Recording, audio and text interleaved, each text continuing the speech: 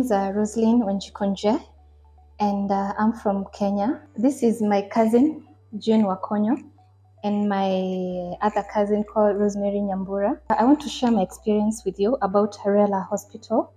So I knew Rela through a friend who had come here for a heart transplant. And when she came, she was so excited about the services.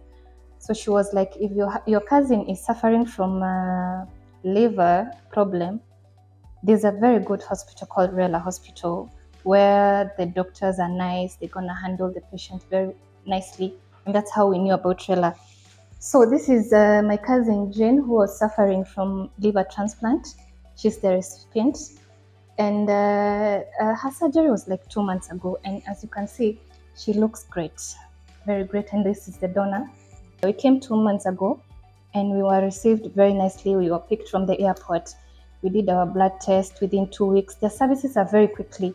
So that's why we're even going home in 2 weeks, because we came, we did our blood test, and then we saw the doctors, and then she was done the surgery. We were told how she's supposed to eat and everything, and now we are okay. As you have heard, I came to Rela. I met Dr. Rela and the team international.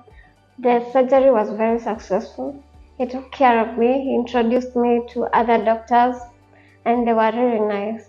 When we went for the surgery, I was very happy because I met him. I knew that everything would be good and the surgery would be successful. So I really appreciate to Rela, the team. I was really hoping to come back because I knew my life will change after the transplant.